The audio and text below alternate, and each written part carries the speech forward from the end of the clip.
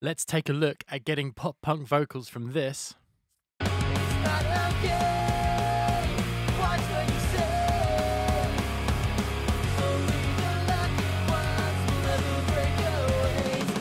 To this.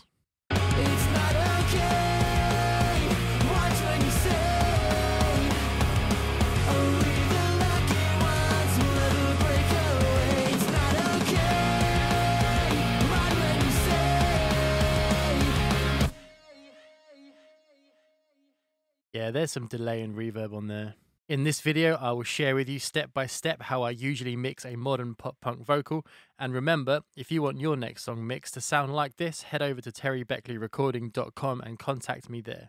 The link is in the description. So let's go through each plugin quickly and I'll explain why I chose it and what it adds. And then afterwards, if you're not too bored, I'll go through each of them again in much more detail. So a quick note about routing. I've got vocal main 1 here and vocal main 2. They overlap, so they're on separate tracks. So what I've done is I've bussed them to this main Vox bus here, which is where I've added my plugins. Then from there, I've bussed them to an all Vox track, because I like to have my vocals and all my instruments on separate faders just before the 2 bus at the end. So let's dig into what I've got here. These vocals were recorded in a imperfect room, in a bedroom, I believe. It's straight into a Shure SM7B, which was going straight into a USB interface. So typically when I receive vocals like that, the first few plugins I'll use to emulate a outboard plugin chain. So first up, I've got Soothe 2. Now this is just to even out the vocal and create a more consistent frequency response. And then I've peaked it here between sort of 3 and 4K to get rid of any harsh nasally frequencies. We have a Shep 73, which is used to emulate the Neve 1073 preamp. Not touching any of the controls here, just want to run it through the plugin for a bit of harmonic distortion really. Push the input a little bit and then push the output just to make sure the level's decent. Then we have the FG Stress from Slate, which is emulating the distressor. So a bit of compression here, not too much. Slow attack, fast release to create a more even level of the vocal going in, which is typically what you would do in a studio. And just before we start getting into the actual mixing, I've got a Pro Q3 here. I'm not dipping anything out. I'm just using the dynamic feature of the plugin just to pull down certain frequencies. Okay, onto the actual mixing plugins. We have a 4020 Retro EQ from Moog DSP to give it some brightness and a little bit of body. Followed up by another Pro Q3, which is a bit more surgical. Get rid of some boom, some honk, boost a little bit more of the body, and a little bit of de-essing here, a little bit of sibilance control.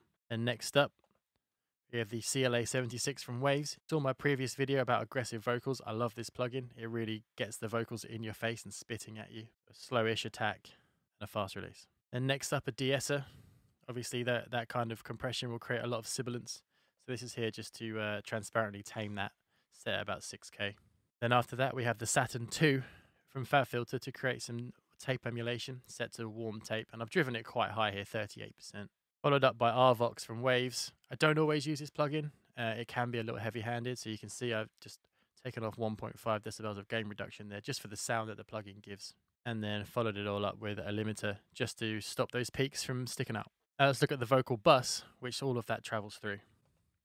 So first of all, we have the Nonlinear Summer from Waves. I love this plugin. It's a really smooth-sounding saturation. Another Pro Q3 here, just a bit of build-up.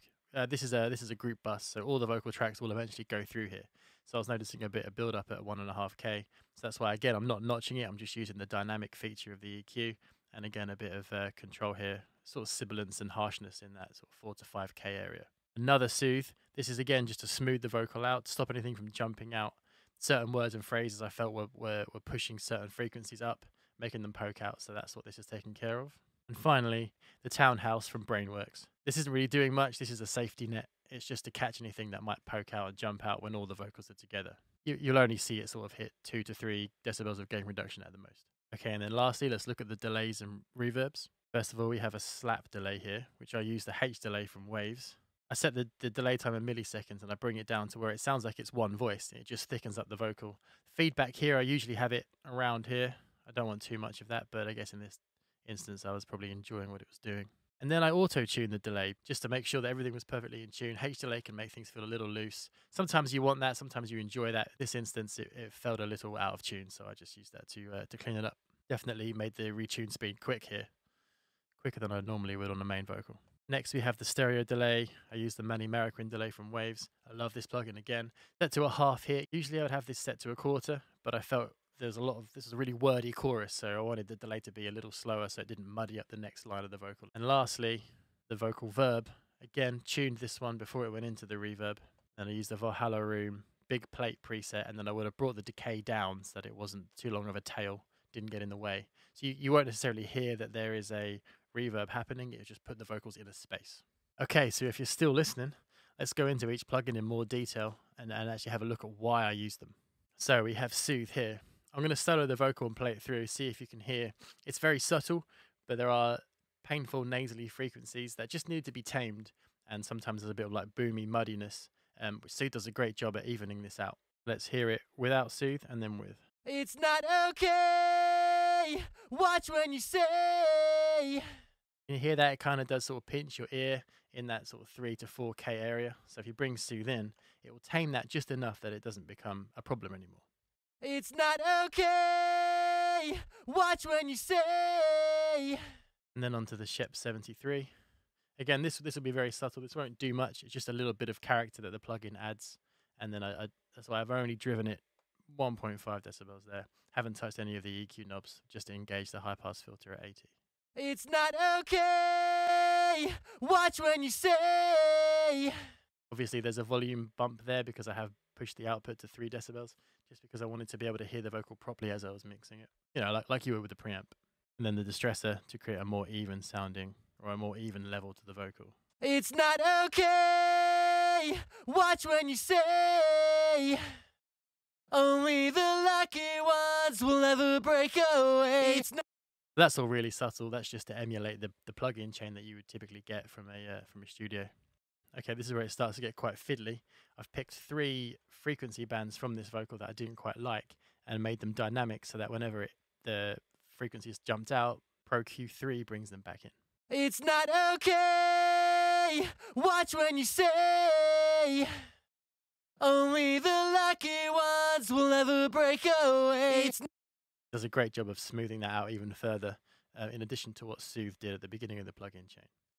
Let's put this on loop quickly, and I'll show you what each of the bands sounds like, and you'll probably hear how nasty it is and why it's cool just to bring that down slightly, keep the vocal from jumping out in those areas. Okay, what? Only the lucky ones will ever break away. It's not okay. Mad when you say. I know you only want whatever's best for me. Hey, watch when you. There you have it. In this big low shelf here, there was quite a lot of breaths. I could hear them booming. That's just to bring down the low end bump you get from those breaths, to stop it from distracting. Things like the compressors were making that worse as well, so I felt like I needed to shove that in there. That's why it looks so aggressive. Okay, so the fun bit. This EQ is great for boosting top end. You can see the 8K, and I've got quite a big boost here at around 13K, I think that is. Yeah, you can really push this EQ, and it still sounds smooth. You can obviously go overboard, but for this, I just felt like I just keep going until I don't like it anymore. Let's have a listen. Okay, watch when you say. Only the lucky ones will ever break. There's a lot of air, but I just love how much it adds. Okay, so we followed up the boosting EQ with a more surgical subtractive EQ for the most part. We've got this around 140 hertz here. It was a bit boomy. You'll typically find that with an SM7B around 150. You might just want to tame that a little bit. And you've got this honkiness here at about 630 hertz, and then some sibilance controlled here at 7K. Okay, watch when you say. Only the lucky ones will ever break away. So again, that is super subtle, but when you start adding compressors in, this would probably been an EQ I'd have gone back and done after I added the compression and realized I needed to tinker a bit more. Okay, my aggression compression, the CLA 76. Let's hear this on and off. Okay, watch when you say. Only the lucky ones will ever break away. It's not okay. You can really hear like the K of okay and things like that really jumping out in a good way this time. It's not poking out. I feel like it's really adding some energy to the vocal. But of course, it also has its own problems, which is the sibilance that it brings out. So that's what the RDSer is doing here. Okay. Watch when you say. This plus the added sibilance control from the earlier Pro Q3 here do a great job of being very transparent, but also stopping that from being a problem. Those S's can be really distracting, especially when listening in headphones. Okay, the Saturn II. I love this plugin. I love how the warm tape sounds. Let's have a listen. Okay, watch when you say. Only the lucky ones will ever break away. It's not. Again, I pushed this pretty hard, but I felt like in the context of the mix, I wouldn't push this hard in solo. It sounds overly distorted there. But in the context of the mix, I just kept pushing it while I was enjoying it, and then brought it back a tad, so I knew it wouldn't be too much. Okay, the RVox. Again, I didn't go too crazy on this because I feel like it can get overly aggressive and really kill your vocal. I just like the sound. When you just sort of kiss it, I love the sound that it gives. Okay, watch when you say. Only the lucky ones will ever break away. And then lastly, the L1 limiter, just to stop anything from jumping out, any peaks in the vocal. Okay, watch when you say. Only the lucky ones will ever. You can see it's not really doing much, but it's definitely just keeping it from anything from getting out of hand. And I set the auto release here. Usually I would set the release to be a bit quicker, but I think the auto release worked with the feel of the song. Okay, let's get into the slap delay. Okay, watch when you say. Only the lucky ones will ever break away. That thickens the vocal up. You can hear it sounds a little metallic by itself, but you don't hear that in the context of the mix. It really helps to make that vocal sound thicker. Okay, next let's do the stereo delay. Okay, watch when you say. Only the lucky ones will ever break away. It's not okay. Mind when you. That's a nice tail. I love delay on vocals. It fills the gaps between the words. It keeps the vocal sounding really interesting. You can see with the slower delay set to half, it doesn't get in the way of the next line. The delay is slow enough that it just adds that bit of character and keeps it sounding interesting. And last, let's listen to the vocal verb. Okay, watch when you say. Only the lucky ones will ever break away. It's not a. So you can hear that the reverb isn't too obvious. It's not supposed to be heard necessarily. It's just supposed to put the vocals in a space, so it doesn't sound so awkward like the singer is literally just standing right in front of your face singing. Okay, let's go through what's on the Allvox bus. So we have the NLS channel. This, I love how I push this as far as I can because I love how it sounds. Let's put it on loop and see what it does. Okay, watch when you say. Only the lucky ones will ever break away. It's not okay. I just love the energy that provides. I love the sound of that. I would have toggled through each of these and picked the one that I think sounded best whilst in the context of the mix. Let's have a toggle through now and just see what they all sound like. Okay, watch when you say. Only the lucky ones will ever break away. It was close between the mic and the Neve. I just think the Neve was way smoother. The mic had a bit more energy. I just felt that I preferred the smoother sound. And this is barely doing anything. This is just catching those bits that jump out when all the vocals are in. Okay, watch when you say. Only the lucky ones will ever. Okay, a second instance of Soothe 2 again, just to keep the frequency response as even as possible. Okay, watch when you say. Only the lucky ones will ever break away. It's not okay. Mind when you say. It does a great job of relaxing the sort of painful frequencies around 4 to 5K. Stops it from building up.